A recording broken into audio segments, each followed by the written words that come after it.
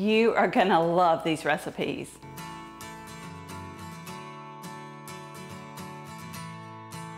It's finally getting a little colder here, and I'm craving some cozy comfort food. Hey y'all, I'm Valerie, and welcome to my kitchen. In today's video, I'm sharing 2 delicious crockpot recipes that you and your family are gonna love. This video is extra special because it's a collab hosted by myself and my very sweet friend Tiffany over at Small Town 6. We've gotten together a great group of ladies to share their favorite fall foods. I'll have Tiffany's channel linked below, along with a playlist full of delicious recipes, so be sure to check that out. Okay y'all, let's go ahead and get started. You'll want to make this slow cooker chili again and again. In a large skillet, I have 2 pounds of ground beef here. I'm just browning that up along with 1 diced green bell pepper and 1 small diced onion. And you're just gonna let that cook until that ground beef is cooked through. And y'all, Sammy over at Managing the Maze has me hooked on this Badia Complete. So I had to add a little of that in. I'll link her channel below. If you don't already know who she is, you have got to check her out. When your ground beef is cooked through, go ahead and remove it from the heat, drain it, and then we're going to head over to the counter. Usually I get rid of that grease with a paper towel, but this was way too much for that. I just got a new crock pot, and I couldn't think of a better way to use it than making some good old chili. I added in that ground beef and peppers, along with 1 packet of chili seasoning mix and 1 packet of the Chili-O seasoning mix. I'm just using what I had on hand, but you can use both of either or as long as it's chili seasoning mix.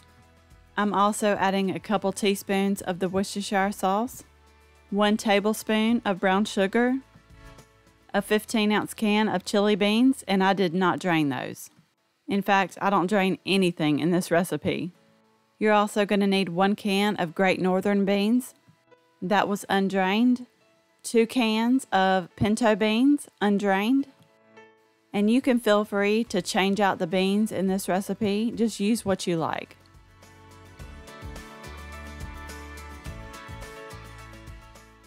Now I'm adding 1 28-ounce can of crushed tomatoes, along with 1 15-ounce can of tomato sauce, and 1 10-ounce can of diced tomatoes with green chilies, and that's the same thing as Rotel.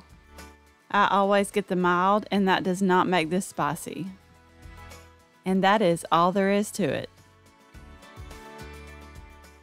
We're gonna give all this a really good stir, and it doesn't have to be perfect as long as it's mixed together a little bit. Now you're gonna cover it, and we're gonna set it to cook on low for 8 hours. Or if you're in a hurry, you could do high for 4 hours.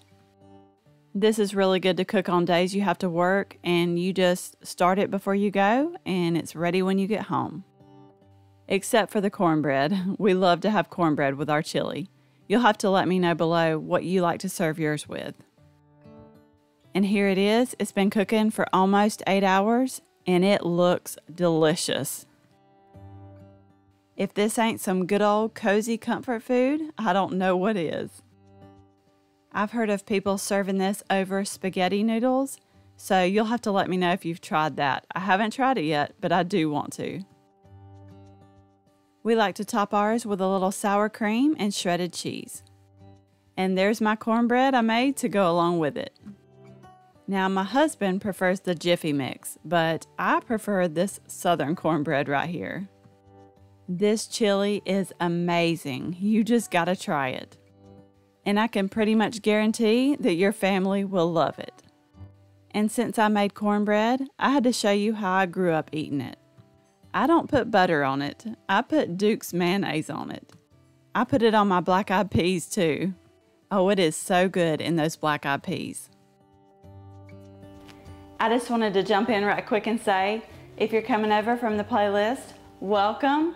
My name is Valerie and I'm so glad you're here. I post lots of easy recipes, so if that's something you're interested in, I would love it if you would hit that subscribe button and become part of my YouTube family. Okay, let's get back to these recipes. This is a new recipe I tried for slow cooker chicken and dressing. The recipe says to add a diced onion and 1 cup of chopped celery straight into your slow cooker, but I always saute my veggies for my dressing, so I figured I'd do the same for these. So that's 1 diced onion, and I only chopped up 1 stalk of celery. I also have a couple tablespoons of butter in there, and I'm just sauteing those until they're tender.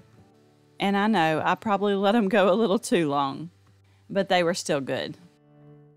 And now we can take these on over to the counter. I've got a large bowl here. You'll need a very large bowl here. Now I'm adding in the onions and celery. And feel free to add in more of those if you like. And if you don't like the texture of veggies in your dressing, you can always do onion powder and ground celery seed. And now I'm adding in 2 cans of cream of chicken soup. The recipe also called for 1 can of cream of mushroom soup, but I decided to go with celery instead. And look, y'all, my luck. Those pop tops are convenient, but they don't always work like they should. And of course that was my only can of cream of celery, but I managed to get it open. I'm also adding in 4 eggs. And look, Mama, I know you're watching, I'm adding your favorite ingredient. That's 4 teaspoons of sage. Now I'm adding 2 teaspoons of thyme. I really need to use this more often. And then that's 1 teaspoon of salt and 1 teaspoon of black pepper. And these are just little extras that I added in. I did a little garlic powder and poultry seasoning. Now you're just going to give this a really good whisk before we add in the rest. Just make sure you get those eggs mixed up really good. And this is what I meant by you need a very large bowl. I'm adding 10 cups of cornbread crumbs.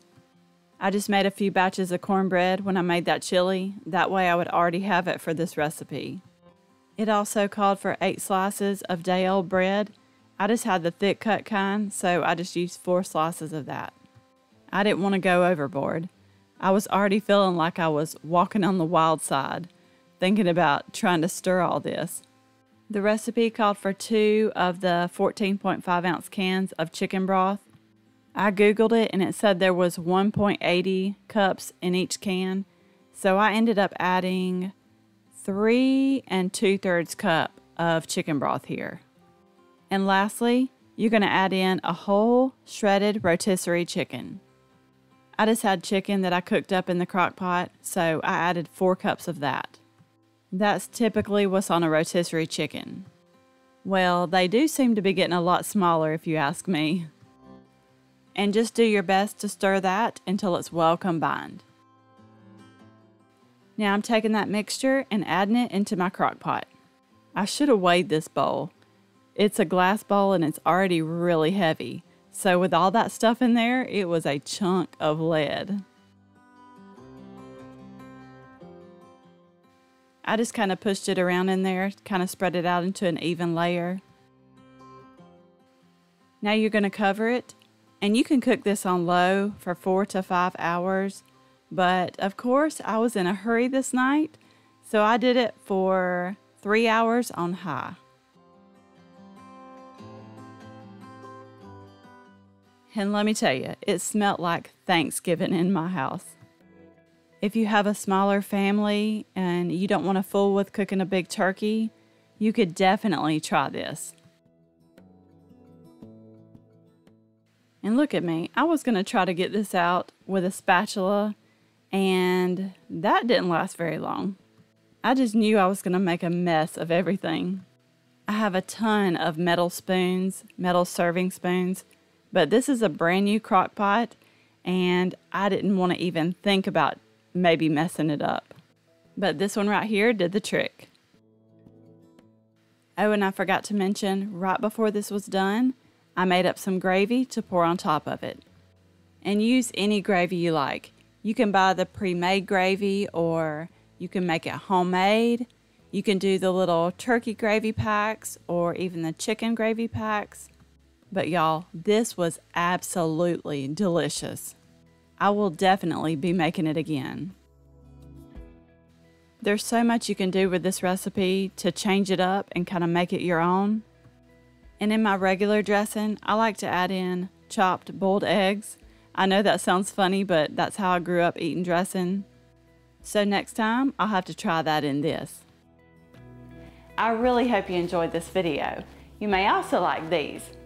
Don't forget to subscribe down below for more easy recipes, and I will see you in the next one.